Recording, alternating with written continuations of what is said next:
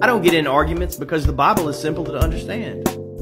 So if you're claiming to be a Christian and you're going to argue with the Word of God, what am I going to add to that if you're going to argue with God himself? Now you might say, but I don't know, Michael, that's pretty confusing, the Bible. It's only confusing because of what you've been taught, because what you've been taught is not what it's saying.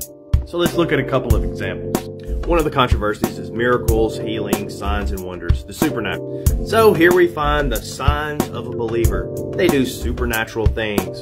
Take a look. Paul confirms this about testing out some new teachers. The kingdom of God is not in word but in power.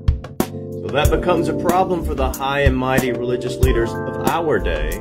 So how are they going to get around that one?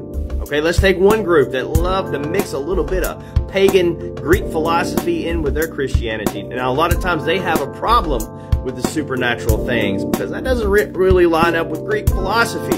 So what they say is, hey, I know, we'll call these things the sign gifts. And since none of our people or pastors are seeing them, we'll say they must have passed away. So then you go back and read those scriptures that I just showed, among others, and you're confused.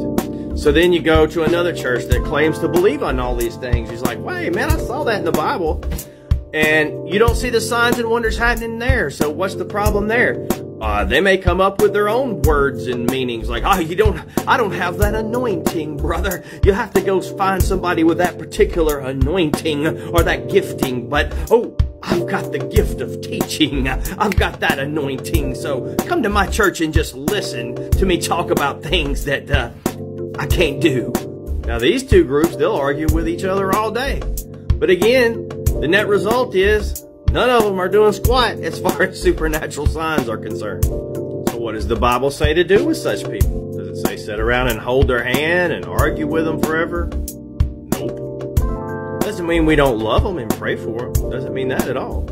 Another big thing is this Torah observant or trying to mix Judaism with Christianity in some way. The New Testament warns against this 50 gazillion times. In fact, there's a whole book of the Bible specifically written against this.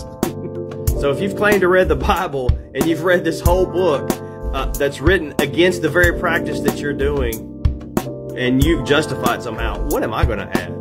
Here's why I don't argue with non-believers and atheists. Right here.